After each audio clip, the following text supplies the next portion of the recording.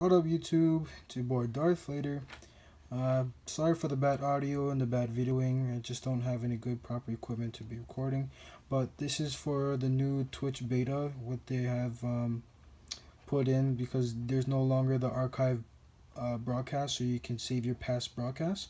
So what you have to do now is you have to go to your icon, your name, go down to video manager. Okay, once you click on that, it's going to take you over to this things and say all of this live stats, event manager. You're just gonna go down to settings, all right?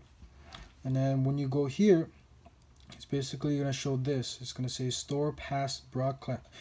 You're gonna click on this, check that box, and it's basically gonna save your your past broadcast. So whatever you stream is gonna save later in the future. And then once you're done with your Twitch streams, you want to find them later, go down to past broadcasts, and boom, you have your past Twitch streams that you had. And if you guys want to save them so you can edit them later or put them on YouTube, just go down to download right here, and then you can do whatever you want with it.